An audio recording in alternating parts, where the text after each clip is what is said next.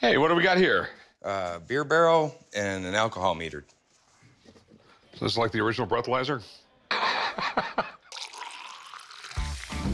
got the beer barrel and alcohol meter from my grandfather after he passed. I know it was old and worth something, so I just held on to it for a while. I'm looking to get about $2,000. The lowest I'll take, close to about $1,400.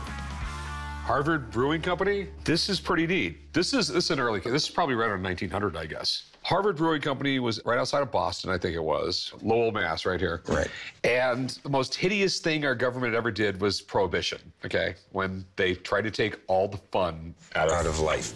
Life in general, yes. And they banned alcohol in the United States. So Harvard Brewing Company decided they're gonna make near beer, but no one wanted near beer. And they ran into some serious economic times, so they came up with this brilliant idea.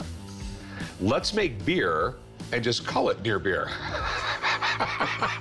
If you can get away with it, it would work out very well. And they got away with it for a while, and then until the feds showed up at their brewery. Government took the brewery, but this is the crazy thing. The government continued to make beer, and it eventually went broke. And before everything went to hell, this is how they transported beer.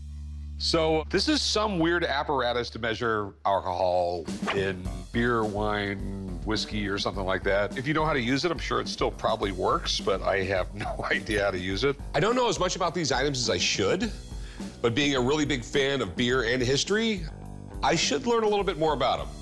This is some neat stuff. So how much you want for it?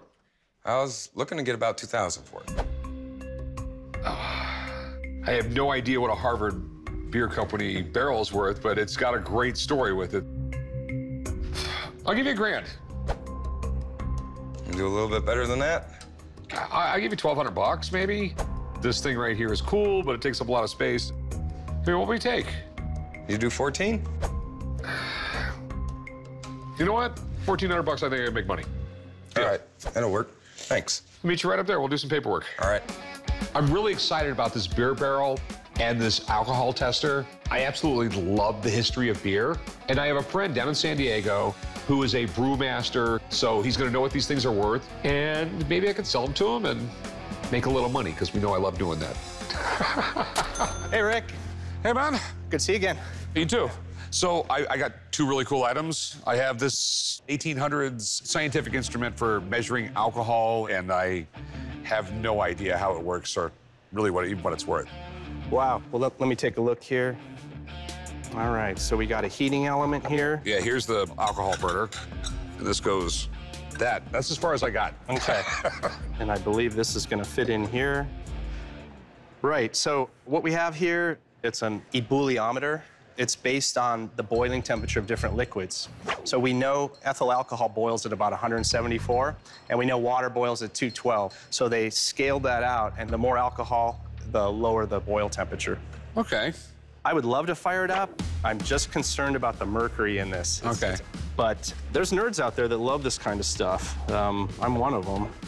The field alcohol meter isn't something you see every day. From what I can tell, it's never been used. It looks in pristine condition, and I imagine that it would dictate the dollar amount at the higher end of the spectrum. See, he's young. Yeah, right. The Harvard Brewing Company. I mean, it's the thickest barrel I've ever seen. You know, back in the old days, these things found their way onto ships. They were being on railroads, so they were hardy. They would reuse these over and over again as well. That's what the bunghole's about. You could fill and refill, clean these. You got your keystone here. You put the tap right on there. This would obviously be on its side. And you dispense beer right out of here. Now, if they did get in trouble in Prohibition, and a lot of these were destroyed, so that would help the value with this. So what are these things worth? Well, your vintage field meter here, I've seen ones that are in beat-up condition that are $600, $700. This is pristine. I'm not sure it was ever even used. It's a nice piece of equipment. The barrel, it comes down to pre-prohibition or post-prohibition. Based on the shape, the thickness of the wood, the way the rings are, I'm betting that it's pre-prohibition. So I'm gonna say together here, about 2,000 bucks. So what did you pay? Paid 1,400. Huh? You know what? And they're gonna look great in my bar. They are cool. Now what's interesting is barrel aging strong beer in bourbon barrels, rye barrels, tequila barrels became fashionable. And I can show you how we use those today back in the brewery. Okay, this I gotta see. So how many barrels do you got right now? We're pushing about 800 of these barrels. It's beer that's finished and ready for market, but we take a portion of each batch, and we can park them in here up to a year. And they're going to be everything the original beer is, but now you're adding layers of complexity like vanilla, oak, some bourbon notes. Okay, cool. I love beer, but You can leave. no, it's also got a great history. It's what people sustained on because, Yeah. you know, if you were in London back in, say, the 1600s, you would be insane to drink the water there. Beer was fine. And it goes even deeper. You know, we stopped being nomadic for the grain, for beer making, bread making. Why did Mayflower pull over on Plymouth Rock? They ran out of beer. So I would have paid a lot more attention in school if I'd known that beer touches lots of different elements of civilization. Okay. So I got a great idea. I don't know if you're up for this, but how would you like to brew a batch of beer?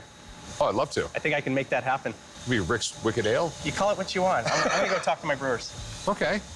Most people don't realize what beer has done for society.